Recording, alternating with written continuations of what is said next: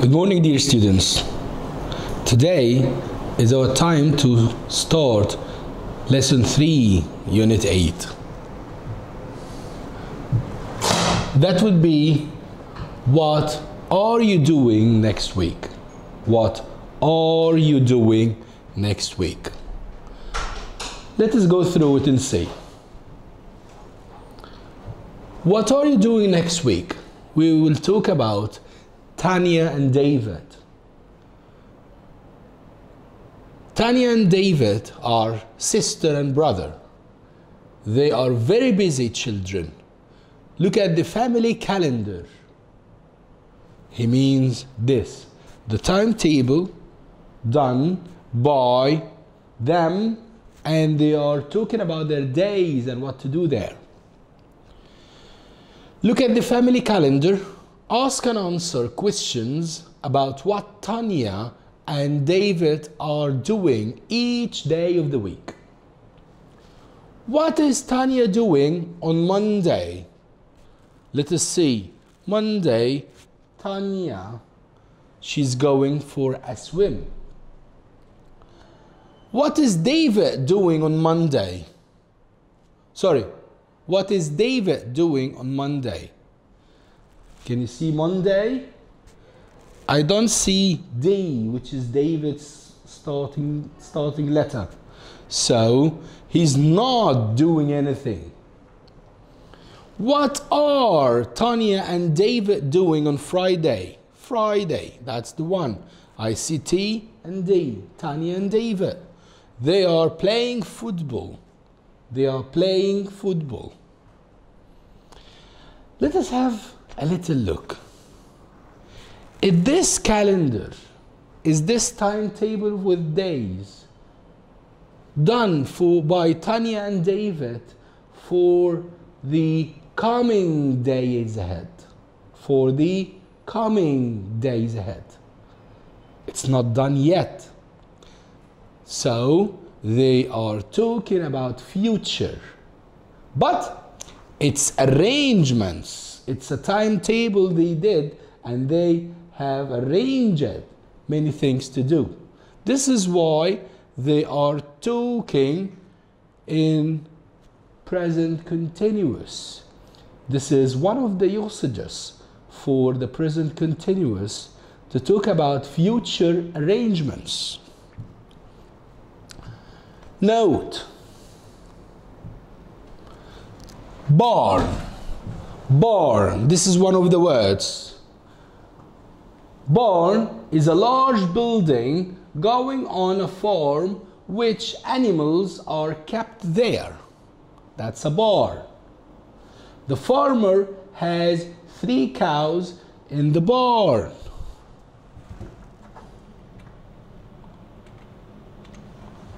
See, on Tuesday, David is cleaning the barn. Okay. Tidy. That's a verb this time, not an adjective like before. It's many usages for the same word. Tidy. Make a place neat, clean, and organized. Every morning, Mom tidies our bed. Tidies, verb plus S.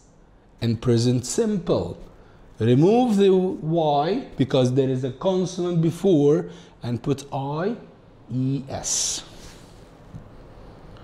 Tidies, tidied, tidied. Past participle. Going for.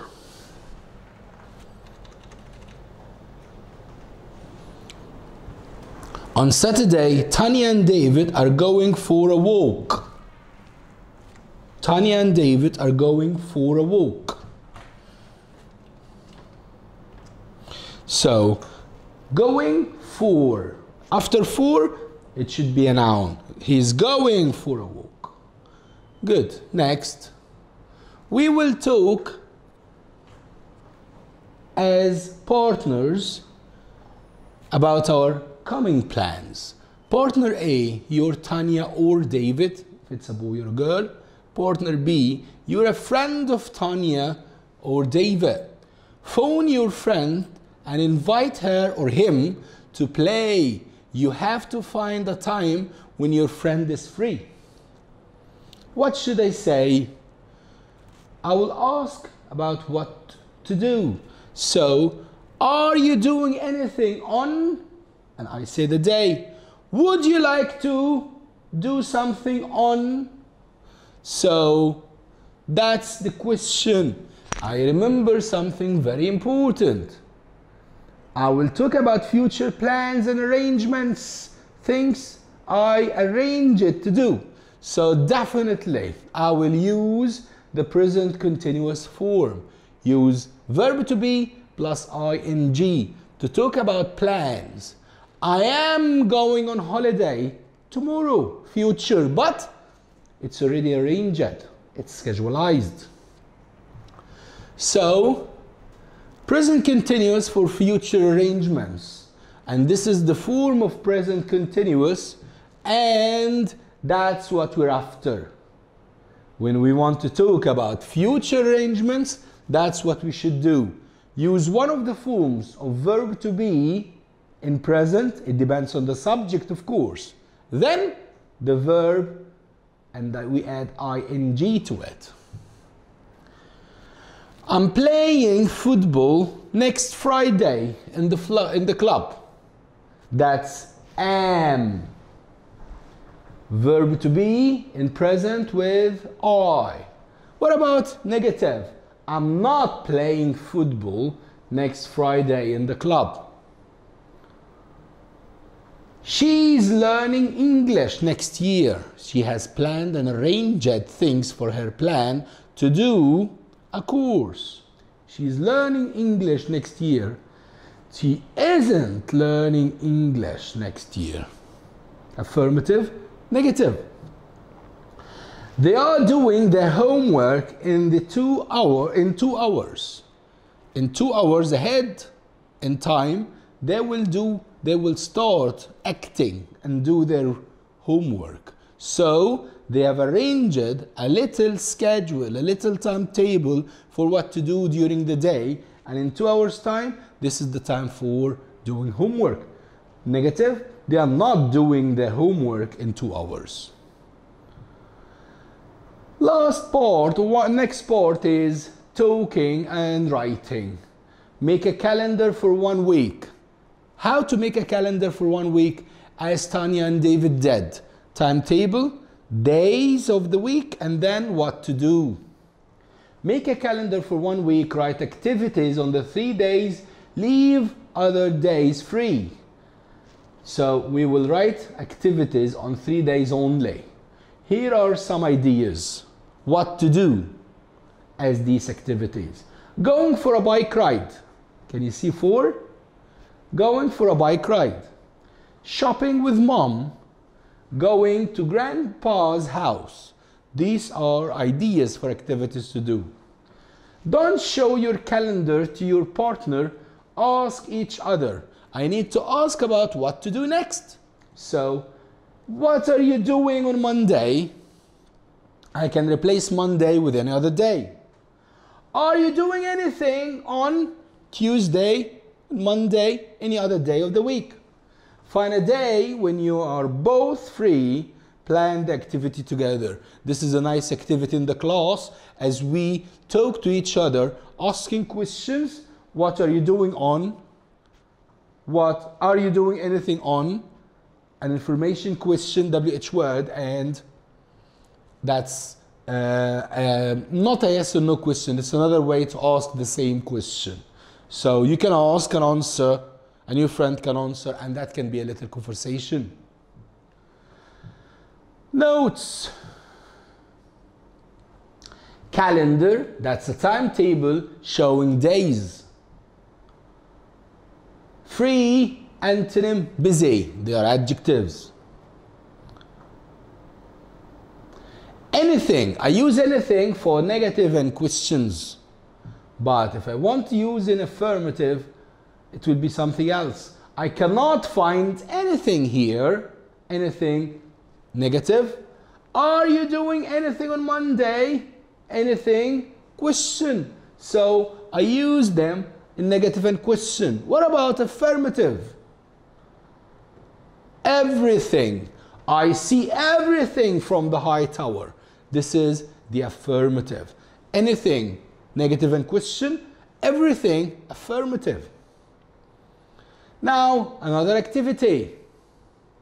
We will listen to Sylvia's, Kai's, and Alex's activities, and then we will connect this to what they do. So, we will listen to these phrases, and we will get by the pictures who's doing what. Playing football is exciting and fun. Who do you think said that? Kai, good job. Doing karate is difficult. You will find it difficult too. Who do you think said that? Sylvia. Walking makes your heart beat more quickly. Who do you think said that? Yes, Alex. I love going for walks. It's the best exercise. Alex's. People do karate in many different countries. Should be Sylvia. Lots of people play football. It's good for your lungs and heart. And muscles, and your muscles. That would be good job, Kai. Remember something very important. An opinion is what one person thinks. An opinion is what one person thinks. A fact is a piece of information that no one can disagree with. We have a big stop here. What do you mean, sir? Maybe I like football. And maybe my friend doesn't like it. If we talk about it, what would I say? It is interesting, of course. Is it interesting for my friend? No. What we agree or disagree on, this is an opinion. What we agree or disagree on, this is an opinion. All the boys will say playing football is interesting. Okay. What about girls? Are they all into football? Nope. So somebody one day might disagree. As long as there is someone who can disagree, that's an opinion. I'll tell you a little secret. We use adjectives frequently when we talk about opinions. If I say something is interesting, maybe it doesn't interest someone else, so he will say it's boring. If I say something is nice, maybe someone will disagree and will say no, it's not nice, it's bad. Adjectives can help to make opinions and can be easy way to identify if it's an opinion or not. Fact, that's a piece of information. No one can disagree because it's known for everyone. Let us read again and see that.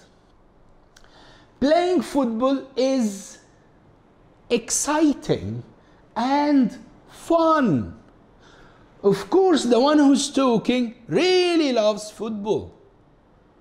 What if the one who's talking doesn't agree or doesn't like football?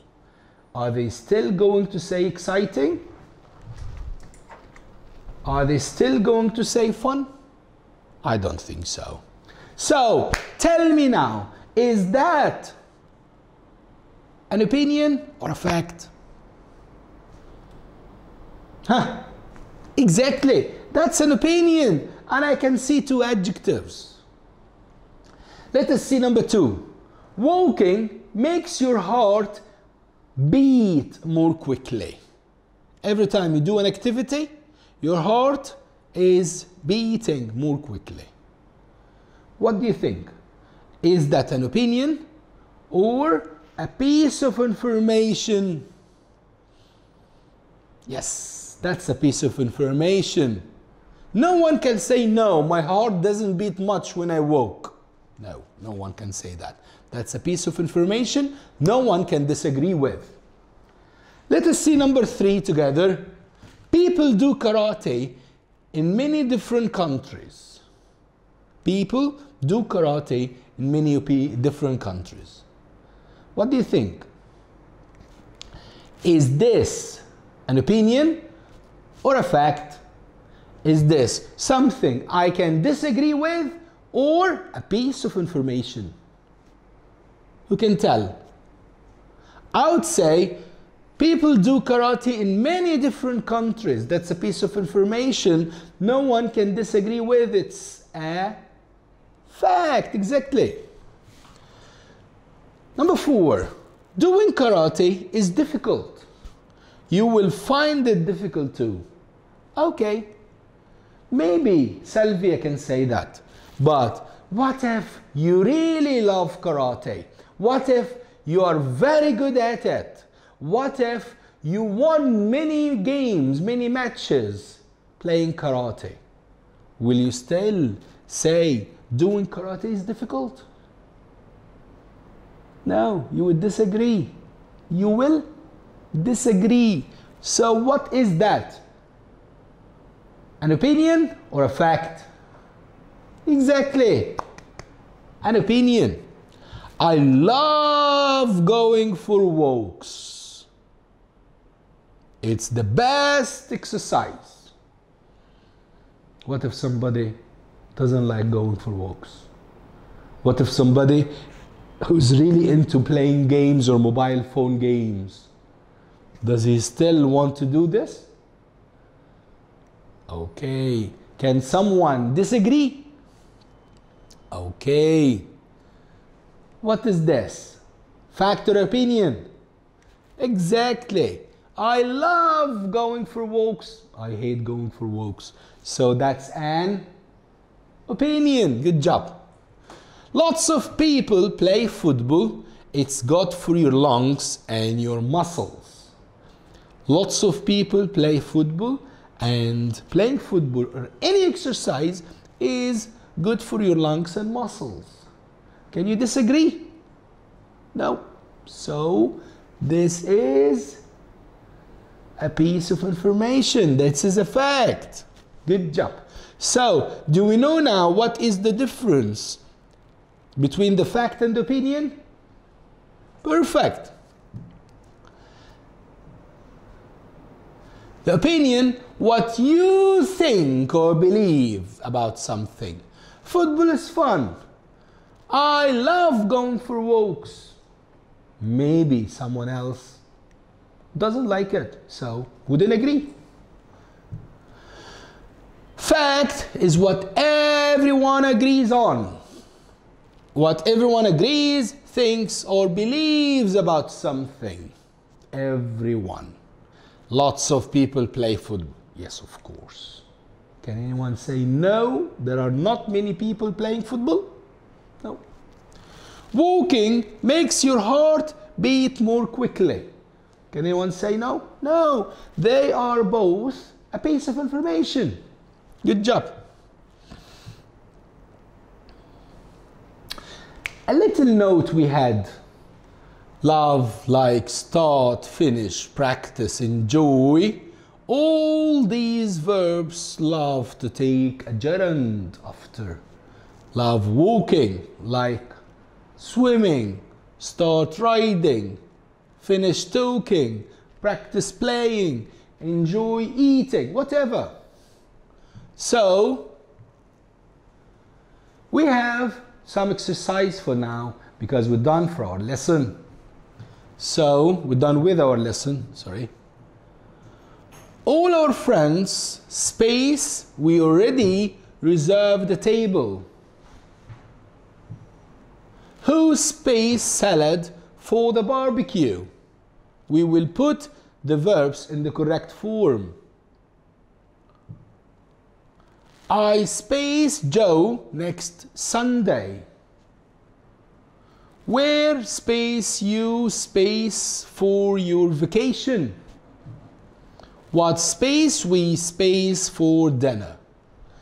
Listen, now we have all these sentences or questions to put the verbs in the correct future form. But it's all arranged.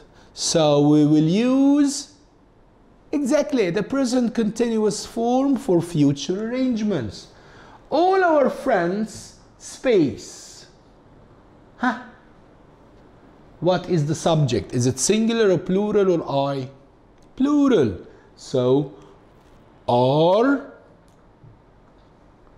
coming. Good job. Next. Who space salad for the barbecue? Who space salad for the barbecue? Who is bringing? Next one. I am Joe next Sunday. I am visiting Joe next Sunday. Where space you space for your vacation? Where I need here, I need a verb first. So where are you going? Good job. What space we space for dinner? What are we eating for dinner? Good job. For now, we have another exercise, a quick one. Find the mistake and correct. In my fact, I think volleyball is more exciting than football. There is a mistake and we need to correct that. Alice usually goes for walks after she studies. The next exercise is do as shown. That would be I play football because it's interesting. Express your opinion. I study hard because I like it. Begin with like. So we will start the first sentence. In my fact, I think volleyball is more exciting than football. We're talking about a sport you might disagree. So, I think it's opinion, not a fact. In my opinion, I think volleyball is more exciting than football. Alice usually goes for a walk. Express your opinion, so I will start with the gerund. Playing football is interesting. The last one, I will start with I like. Like will take gerund. I like studying hard. That was all. Hope you enjoyed the lesson and hope the best for you. Thank you all.